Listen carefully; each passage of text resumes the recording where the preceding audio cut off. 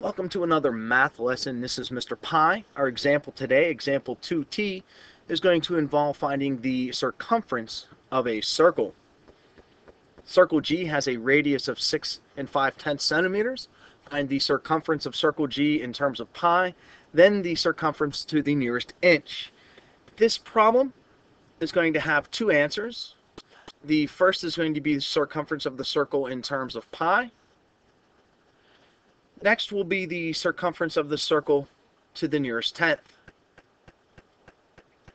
When you solve this problem, you're certainly going to want to start with finding the circumference of the circle in terms of pi.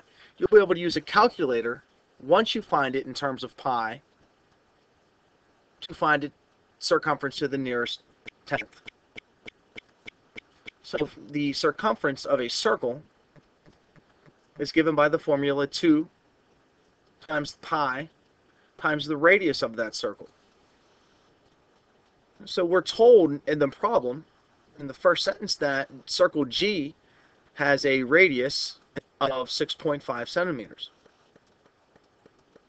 Draw yourself a circle, put in a radius. Now you can fill the numbers in. You don't even need to draw a diagram if you don't have to. So that'll give us 2 times 6.5 centimeters times pi. Now in terms of pi, all we have to do is multiply these coefficients. Even though pi is a number, it's irrational. We have a special symbol for it.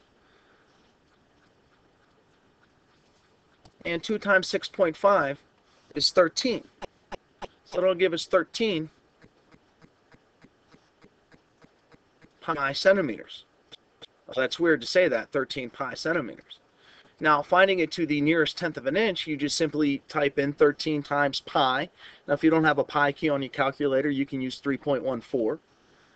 But when you do that, either way, you're going to get that the circumference of circle G is approximately equal to 40.8 centimeters. And these are our two answers here.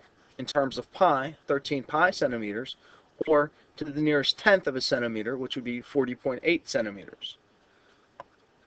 Finding the area of the circle is not real hard. You just really need to know the formula and be given the radius or the diameter. This has been Mr. Pi. I hope you've enjoyed this lesson on finding the area of a circle when given the radius.